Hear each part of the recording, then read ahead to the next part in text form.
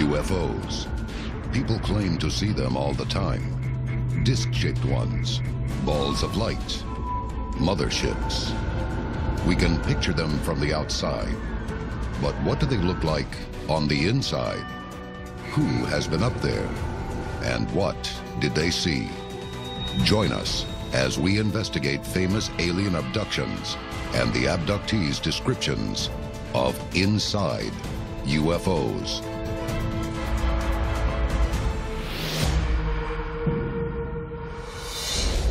A global effort has begun. Secret files hidden from the public for decades, detailing every UFO account, are now available to the public.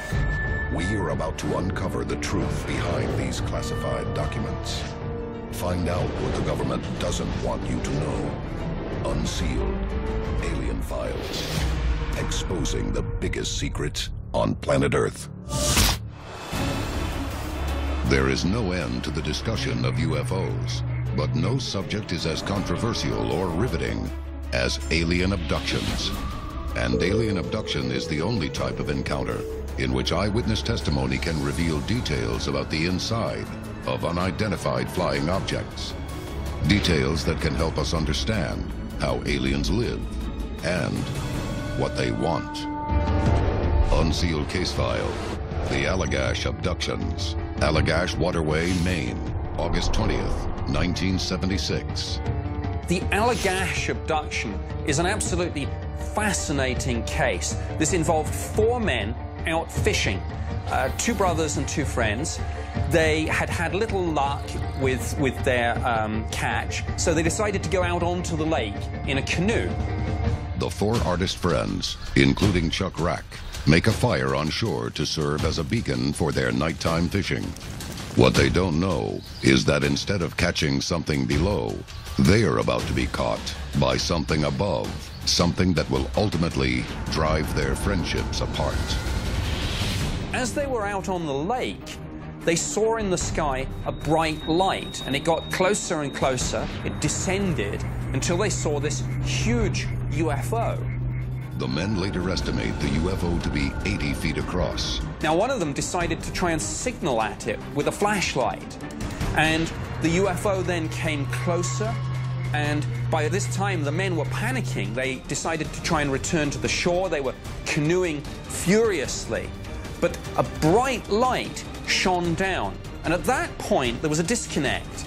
Suddenly, the men find themselves back on shore, but something is not right. They had no real memory of what happened, but they next thing found themselves back on the shore, and intriguingly, the fire had burnt down completely. Well, this was not possible. It had been blazing, so the implication was clear. There was lost or missing time. Something had happened to these 4 men. Maybe it had been an hour, maybe longer, and yet they had no conscious memory of it. Missing time is a classic symptom of alien abduction. A lot of times when they recollect an experience like an alien abduction or a UFO sighting, they realize that there's a big chunk of time that they just simply can't account for, and that's what you call missing time.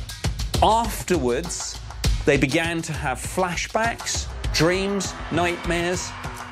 They went for regression hypnosis, and what emerged was an account that they were taken on board this ship. Hypnosis is still heavily debated among UFO researchers and scientists as a tool to investigate close encounters and buried memories of traumatic experiences. Hypnosis is the process of putting somebody into a very relaxed state. And what that means is they're not only very subjective to maybe memories being implanted in them, but it also kind of brings their walls down. If they have memories that they have forgotten.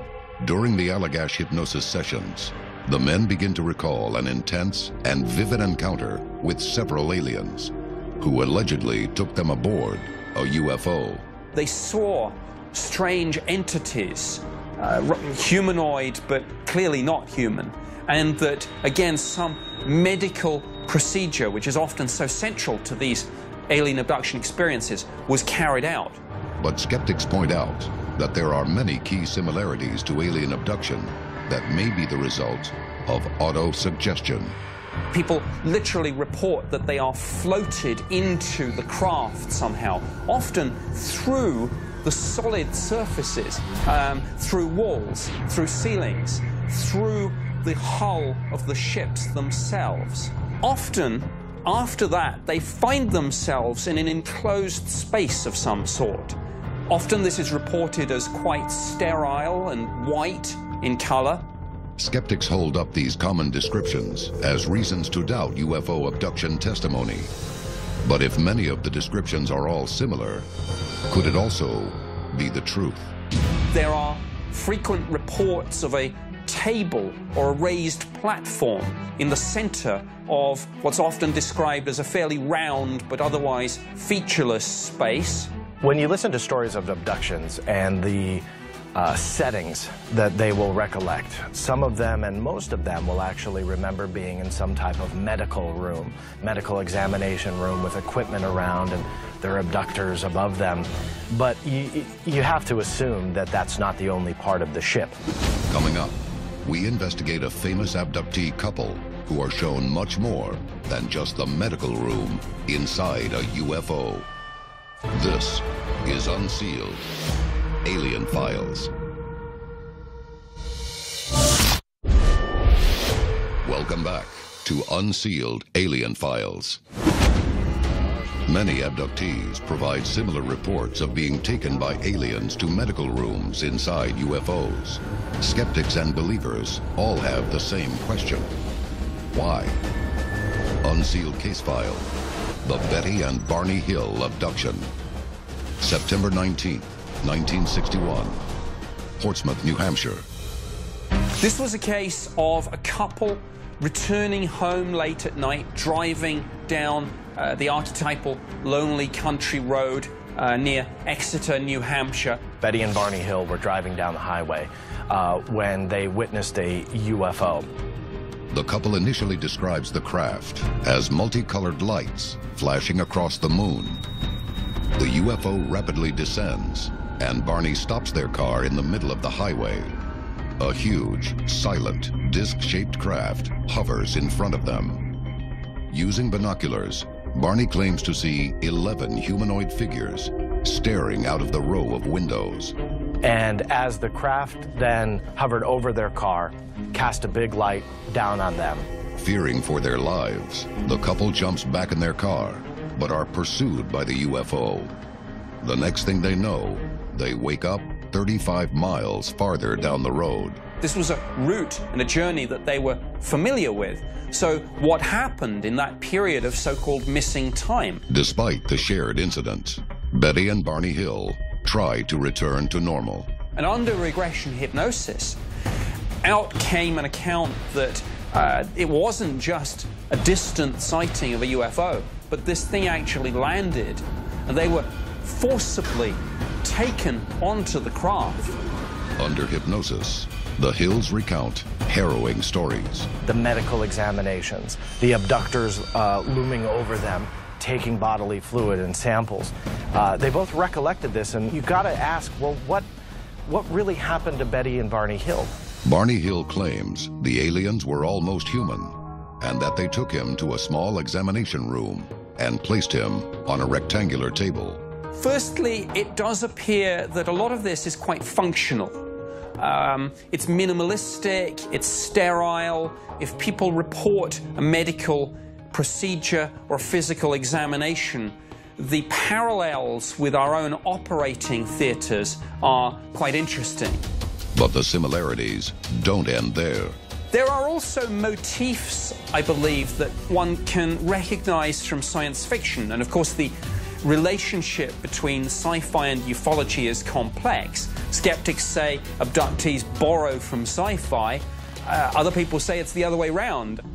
But during Betty Hill's therapy, she reports that the human-like aliens scraped her skin with a knife. They also pierced her with a needle. And she even held a book written in a language she did not recognize. But what are the abductees really seeing? And why, despite the traumatic events, are their surroundings eerily familiar? One phenomenon that's been noted with a lot of the abduction reports is what's called cultural tracking. The idea that the technology the abductees report is almost just a little bit ahead of us, our own technology, but not so far ahead of us that it's indistinguishable. A viewing screen is obviously a viewing screen. A computer does seem to be a computer, even though it's different in some respects from our own. So there's a sort of familiarity here. Which may explain why experiencers and abductees who are in different parts of the world that experience different abductors with different physical features, why the ships themselves are different as well. With so many common similarities across many abductee reports, the question remains, is alien abduction testimony merely a fabrication? Or is it an attempt to make sense of something beyond human comprehension? Coming up, we reveal the vast interior of a UFO mothership from one of the most well-known alien abductions of all time. This is Unsealed, Alien Files. Welcome back to Unsealed, Alien Files. Many abductees who have allegedly witnessed the inside of a UFO report surroundings of a strangely familiar, yet advanced technology. But one man's now famous encounter describes something much more. A mothership. Unsealed case file, the Travis Walton abduction. November 5th, 1975, Apache Sitgreaves National Forest, Arizona. Travis Walton is employed on a logging crew in Arizona. After his shift ends, the crew drive back to camp. When a bright light appears just off the road, Travis decides to get a closer look. Now, Travis Walton was a bit of an extrovert, a bit of a daredevil, and while all his friends and work colleagues were screaming at him to get back in the truck, Travis Walton actually walked towards this UFO, almost like he was challenging it, like quite aggressively. But suddenly, Walton is engulfed by a beam of light coming from the UFO, and he disappears from view. At this point, he was struck by a beam, and it literally took him off his feet, threw him through the air, and his colleagues thought that he had been killed. Walton's co-workers drive away in a panic and later report his disappearance to the local sheriff. But 5 days after the incident, Walton's brother-in-law receives a call.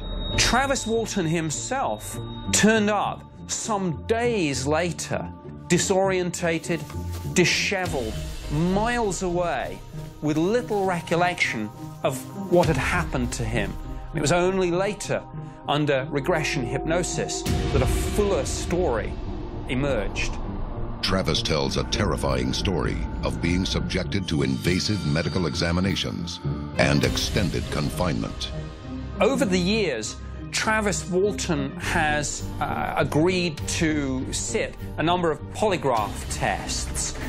Now again, if somebody was lying or had something to hide, I suspect he would have avoided putting himself in that position. If alien abduction is truly happening, what do the abductors want? If an intelligent civilization comes here and sees an incredibly inferior race, and their question is, how did the human race get there? How did this life form that has made these big buildings and they drive around in these cars, how did they come to be? Well, what are they going to do? We could probably safely assume they're going to do the exact same thing we would and experiment. While Walton's claims of a medical exam are a common thread among abductees, it is his description of the inside of the ship that defies explanation. He talks about multiple rooms, and he seems to have had some freedom at some point to move around within the interior. He saw, for example, one space which he almost likened to a planetarium. Walton describes a domed room with what seems to be a control chair in the center. he sat in this thing, there seemed to be some sort of controls. He played around with them, and it was almost like like you see in a planetarium where stars appear on the ceiling. Now, he figured it probably wasn't a good idea that he continue to play with these controls, but it's one of the rare instances we have in an abduction account of somebody actually getting to try out the technology for themselves. Walton is then escorted to another room in the spaceship that he claims is as large as an airplane hangar.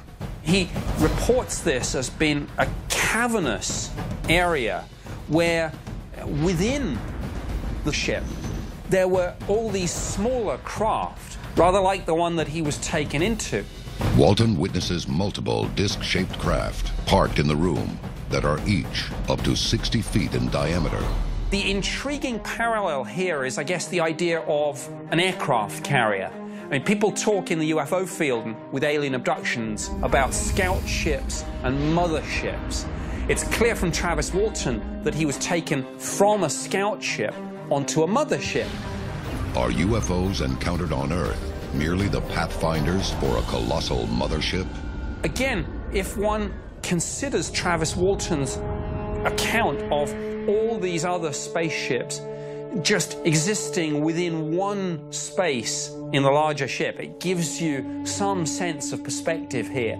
It tells you that the mothership must be huge. And I mean, some alien abduction accounts talk about spaceships the size of strip malls and football fields. Clearly, that's what Travis Walton was dealing with. When you look at the stories about the shape and the size and the color and the texture of the alien spaceships that these abductees are taken away in, there just are a wide variety of species and types of craft, or UFOs, that are visiting us and are above our skies.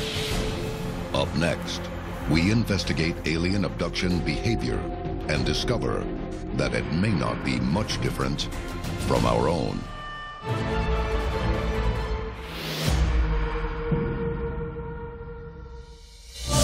Welcome back to Unsealed, Alien Files. The time to act is now. Tell us your story.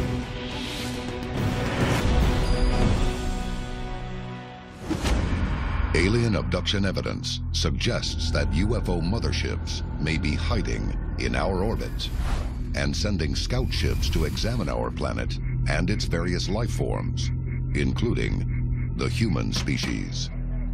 But some experts maintain their actions and methods are not unlike our own. Now, alien abduction tales are very hard to believe. It's a tough pill to swallow, don't get me wrong. But when you truly compare it and contrast it to the human race, to the science that we know, that we've learned from, that we've developed in just the last 150 years, when you look at that, we're on the same path. There's absolutely no difference between these crazy stories that some like to dismiss as just being fantasy versus our science that we've already done. So I think we're just pretty much on a crash course for the same path. It's just a matter of who's going to do it first. In all of these abduction reports, what's really critically missing is some absolutely definitive corroboration. Eyewitness testimony is important, and when it's corroborated independently, that's evidentially significant. But what we really need is information. And I think it's only a matter of time that if abductees are truly experiencing these types of rides on an alien spacecraft, some of them are more joyous than others, admittedly, but if they really are experiencing this, I think one day our digital technology will capture it. The extraterrestrials, if that's what we're dealing with, would only have to slip up once.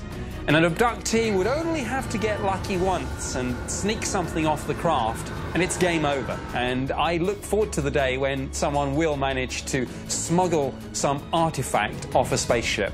And when that day comes, abductees may end up being the ones to prove the existence of extraterrestrials once and for all. This is Unsealed, Alien Files, exposing the biggest secret on planet Earth.